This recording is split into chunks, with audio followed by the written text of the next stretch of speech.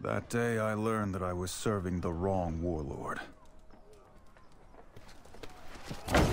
Purvis Daubeny. Defend the walls! The day that I met the Blackstone Legion and Holden Cross. Come out! Daubeny! It doesn't have to be like this!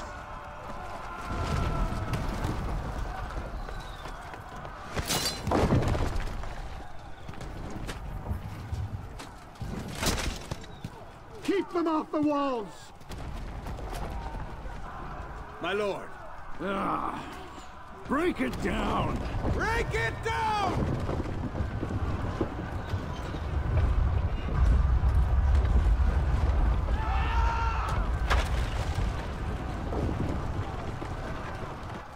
All right, here we go. This is obviously different from the usual For Honor content that comes out on this channel, but I need a little bit of a break from the player versus player side of things, the PvP. So we're going to do a little bit of PvE. That is Papa versus Echo.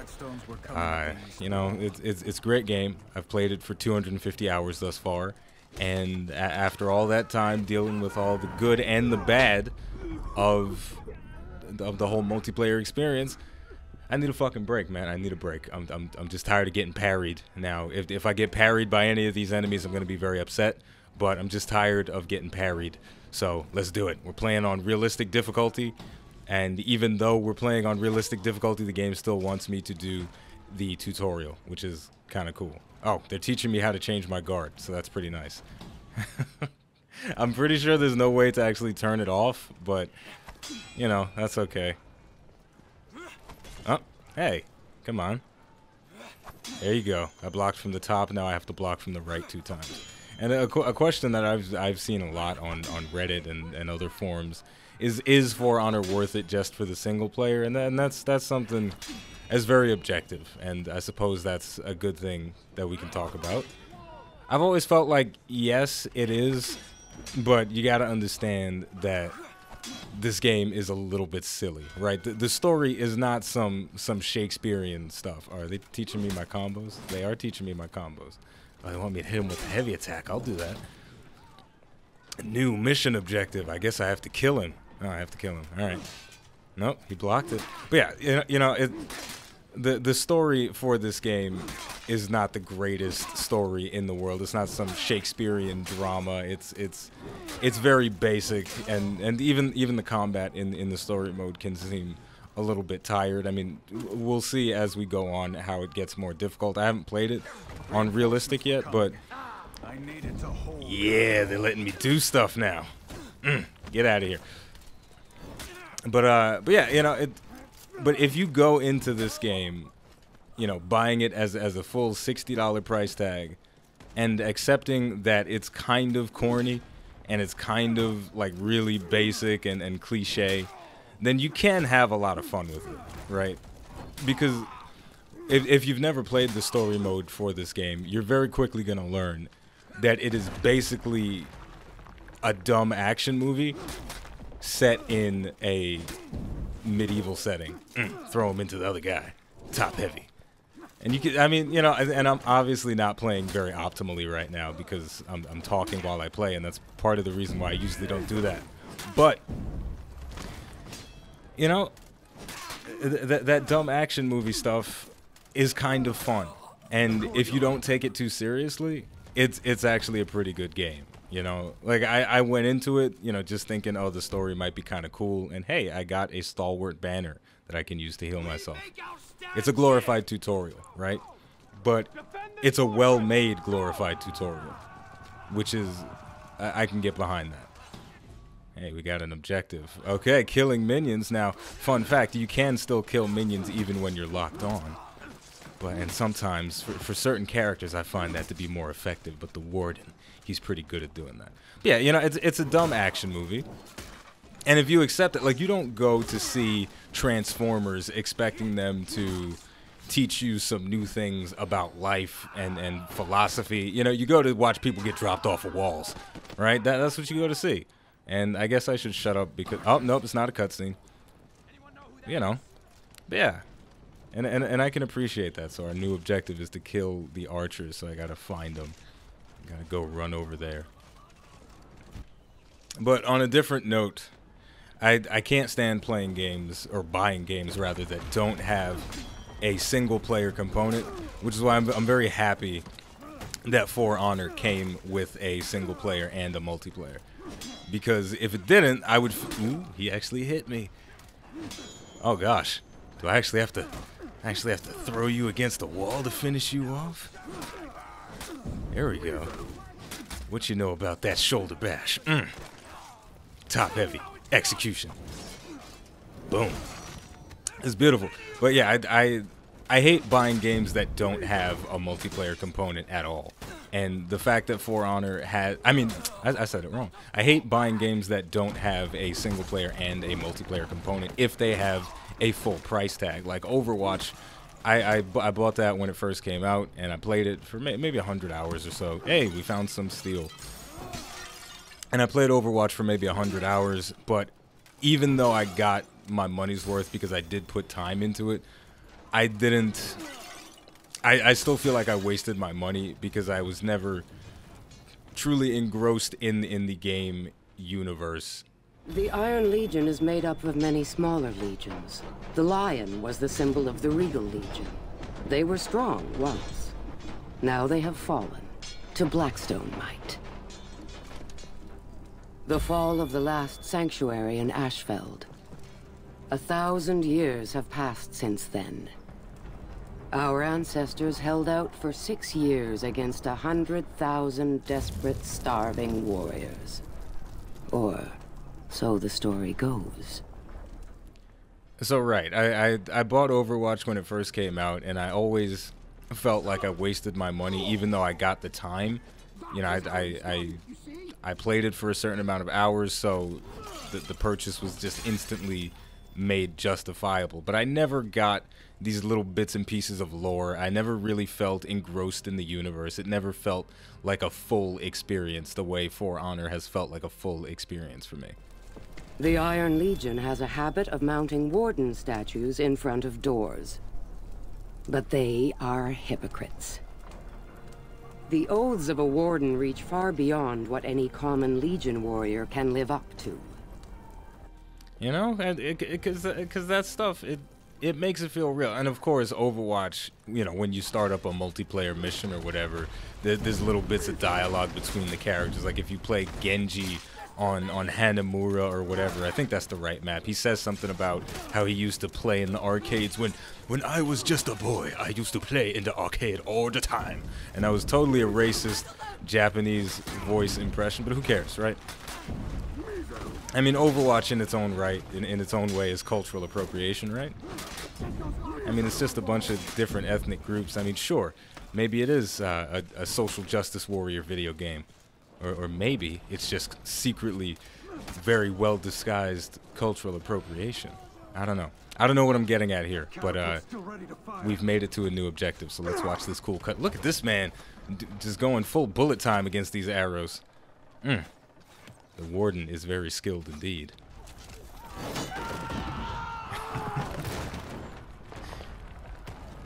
I mean, that right there, if you didn't believe this was a dumb action movie, this man just cut the wire on a catapult and it killed a bunch of archers.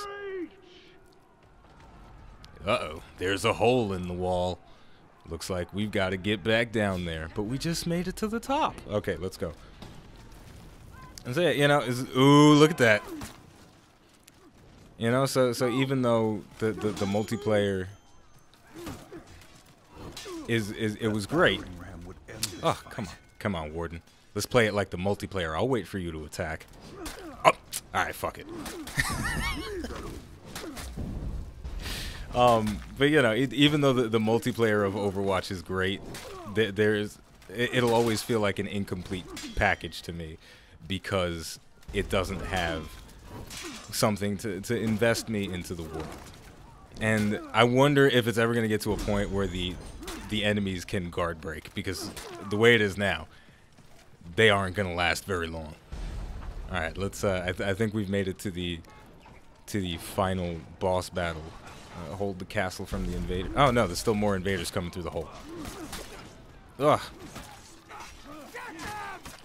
You know, and that's always something though that I feel like gets brought up a lot is the value of a game. Is it valuable based on the number of hours you get into it, or is it valuable because of just the raw enjoyment, or you know, there's so many variables. Okay, come outside, guy. We're yeah. Throw him into the minions because it's cool. But yeah, you know, it's how do you value whether or not you got your money's worth in a game? And there we go. We got the cutscene. So let's enjoy this.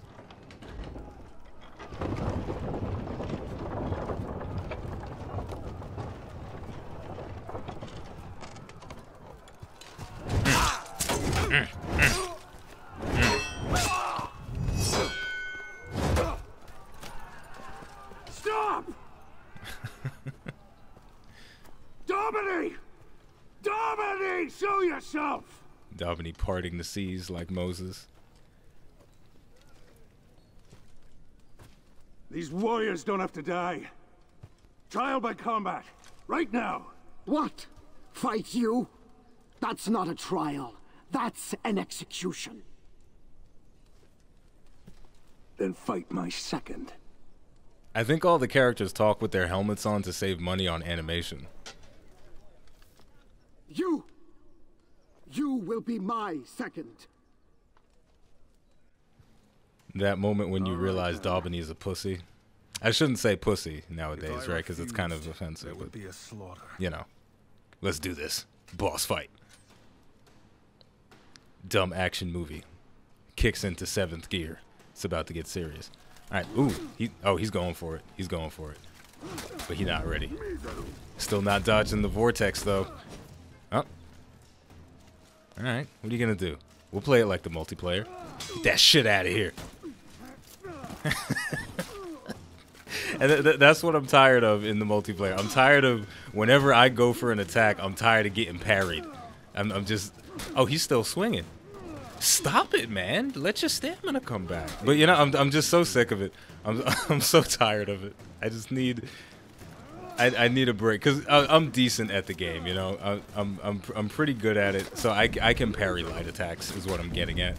But sometimes I just want to swing for the fences, and I feel like I can't do that at whatever matchmaking bracket that I'm in. Swinging for the fences does nothing. Ooh, okay, Warden. Okay, buddy. Stop it. Just let me win. I just wish you would just let me win. You know, that would be great. Ow. You know, but that's probably the only real problem in the game, is that there is that whole defensive meta thing where it's better to defend than it is to attack, right? I could win every single fight in For Honor just by waiting until somebody swings at me and then getting a parry or getting a block or whatever, and then I would never lose. I would never lose. But nobody wants to do that. You know what I do want to do? I want to get a crushing counter-strike on this guy. Attack me from the top. Come on. Do it. Do it. I missed it. Come on. Do it. Do it. I dare you. Come on. There you go. Nope. All right, all right, this is obviously getting silly, so let's just end it. I fucked it up. Whatever. I guess now you guys know that I suck at this game. You know, I mean, a lot of people have already told me that I suck at this game, so if that wasn't clear before, it's blatantly clear now that you're getting the live gameplay, the in-the-moment action. You get to see all the mistakes that I make. You get to see all of the bad stuff. So there we go. We beat the first level, and we get another cutscene. We were still at their mercy.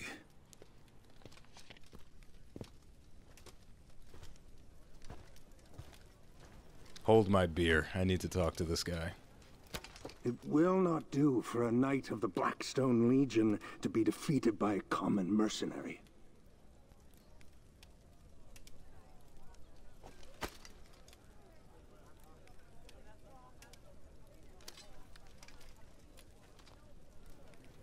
The melodrama is so serious. Kneel.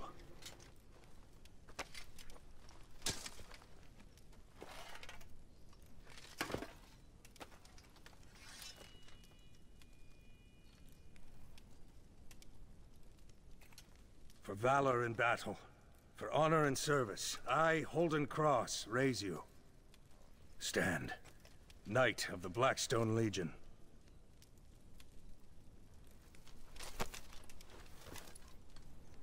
I mean, say what you will about Ubisoft. They know how to animate fire really well. We're finished here.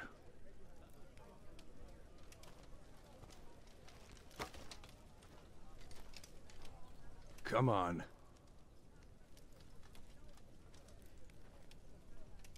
That was how I joined the Blackstone Legion.